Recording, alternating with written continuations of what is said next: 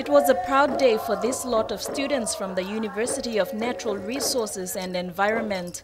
188 students' names were on the list of graduates from the main Budal campus as well as the Popondetta and Kavieng campuses. The students graduated with certificates in management, Bachelors of Tropical Agriculture, Bachelors of Fisheries and Marine Resources, Diploma in Tropical Agriculture, and Diploma in Fisheries and Marine Resources.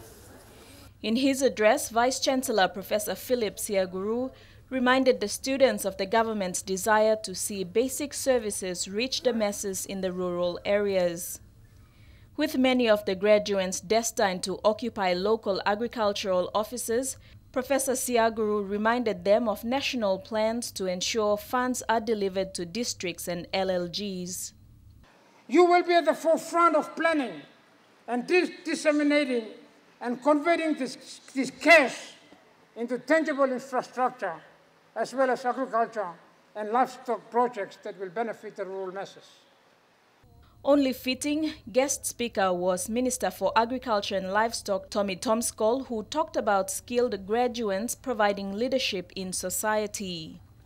Our country is becoming more complex and challenging every day as we move forward into the future.